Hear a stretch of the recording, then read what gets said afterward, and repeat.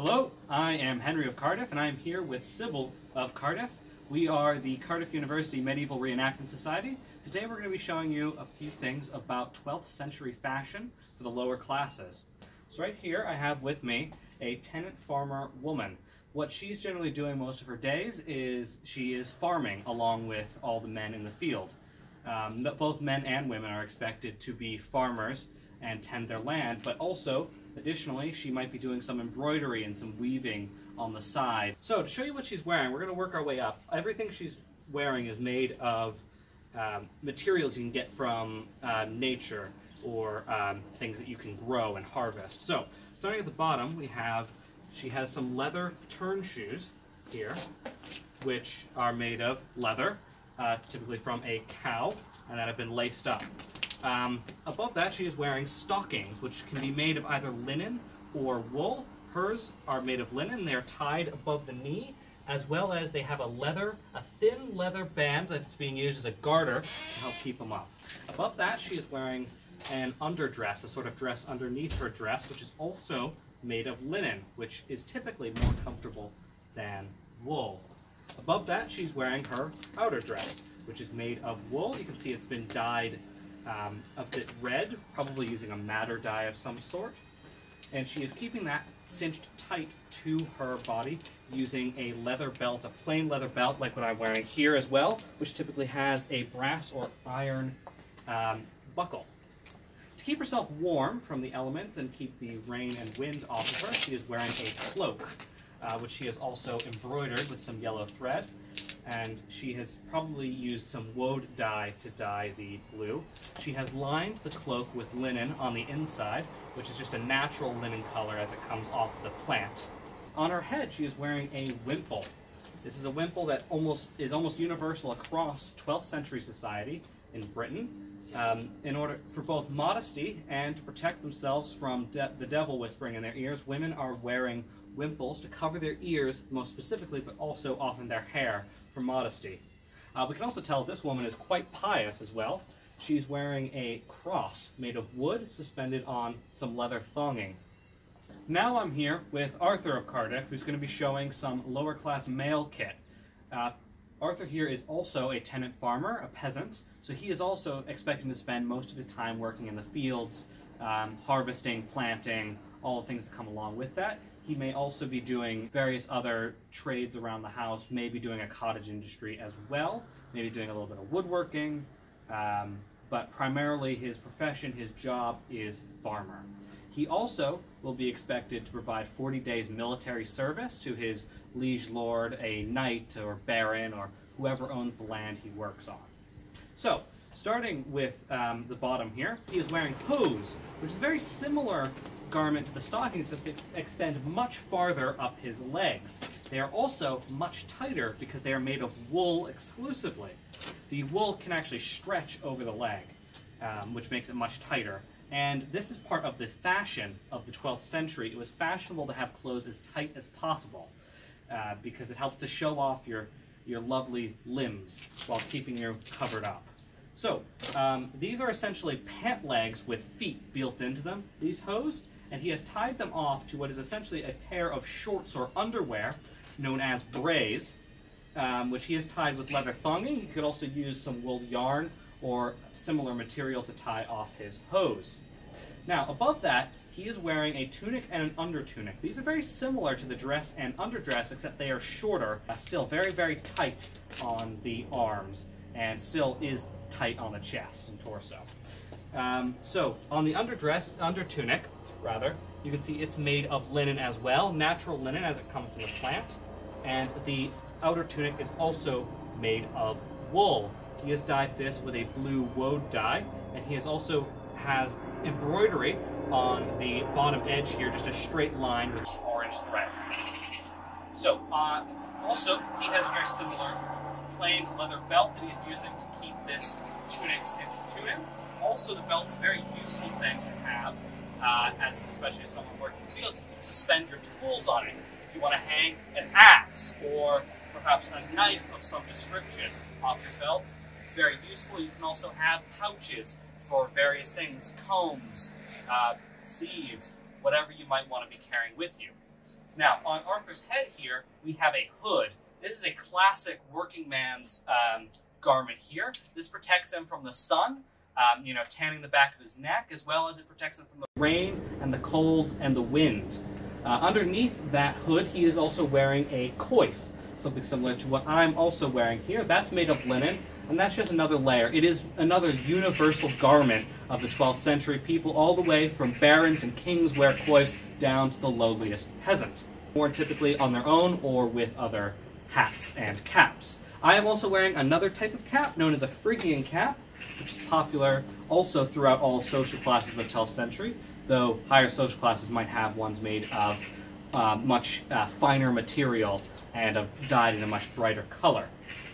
So thank you very much, Arthur, for showing off your fashion. Now we're going to be showing you what a typical medieval soldier of the 12th century might wear.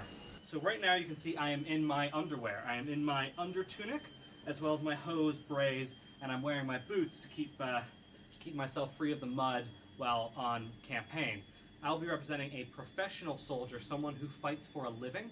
So they will have, compared to your average peasant who is obligated to do 40 days of military service, a professional soldier will have much more equipment, though nothing that compares to the knight, which is going to have the most expensive, most up-to-date equipment.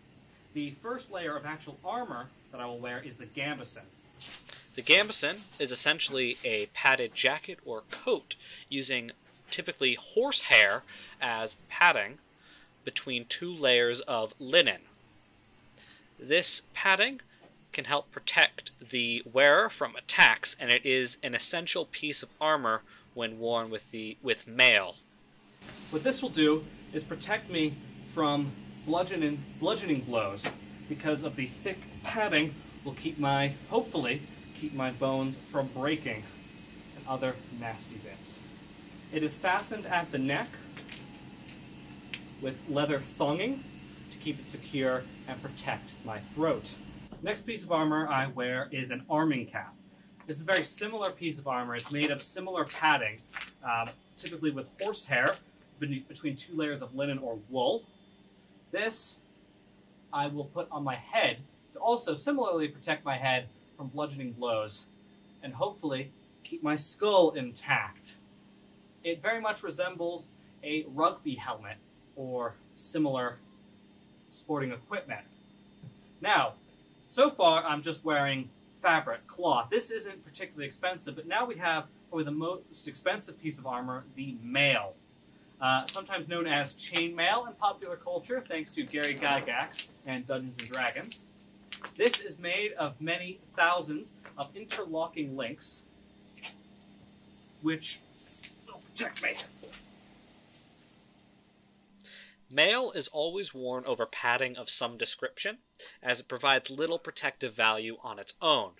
However, when combined with padding such as this gambeson, it can be extremely effective at protecting the wearer. The mail is extremely time-consuming to make, and therefore would be expensive. The pattern of this mail is called 4-in-1, which is one of the most popular patterns of mail across the world. Each link is connected to 4 other links. Now, this piece of armor can be quite heavy. So, in order to keep it suspended and put some of the weight on my hips, not just on my shoulders, I also wear a belt. Now, this belt is distinct from a lot of some of the peasantry belts that you have seen. This belt is extremely long. In order to show off their wealth, typically in the Middle Ages, instead of having a wider belt, you would have a longer belt to show off just how much extra useless leather you could afford to have. Now that I have the armor suspended on my belt, I'm actually quite agile on this, and I don't really feel the weight nearly so much. Next piece of armor I will wear is to protect the most important part of my body, a helmet. Now, a helmet of this type is very much universal in the 12th century. A nasal helmet You even see these back on the Bayeux tapestry. You'll see peasants wearing these. You will see knights. You will see lords. You may even see kings wearing helmets like this. A very functional, very good design. This one in particular is made of one piece of iron, which is protecting my head, as well as a nasal extending downwards to protect my nose and a bit of my face. So slashes coming at my face will ideally be deflected by either the nasal or the head itself. I'm quite well armored. I'm quite well protected, but, well, I can't really do much fighting without weapons. First weapon I will have is a long knife. This is a weapon that you might see peasants have, except my version is a little different. This one has a blade on both sides. A peasant will typically carry a tool knife, something that they could use on the fields as well as for war. Whereas for me, this knife exists purely for war. A tool knife with two edges on it is not very useful for, doing tool work, because you want to be able to touch the back of it. However, a double-edged knife is quite useful for war. This I carry in a leather sheath, also tied to my belt. Similarly to the peasant, I do also carry the tools of my profession suspended from a belt. Now, the knife is not my main weapon. One of my more main weapons is a mace. As a professional soldier, I expect to also be fighting other professional soldiers, other well-armed soldiers, so I may carry something like this, a mace, which will allow me to break through their armor and hopefully carry the day. Now, I don't have one of these to show you, but my main weapon would be a spear. A polearm is kind of the main weapon of any soldier, whether you are a peasant or even a knight or nobleman. So there I am, armed and armored.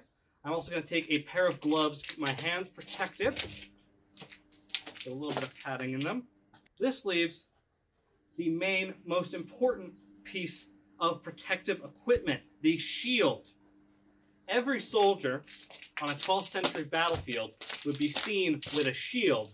The shield will be rimmed in leather, faced with canvas, and painted with a distinctive heraldry, usually chosen by the lord in which the soldier is in service to.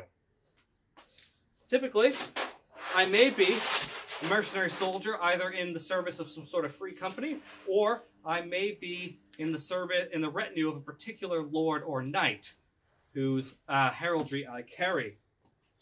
With these weapons, I'm well armored, and I'm also still quite agile. I can run, I can jump, I can do push-ups.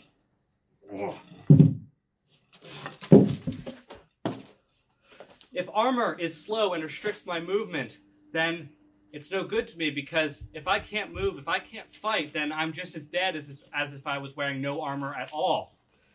This armor in particular is particularly potent against slashing weapons. A slashing weapon will be quite easily deflected by the mail, and the blow, most of the force will be taken out of it by the padding of the gambeson underneath. Piercing with a thrusting weapon can also be softened.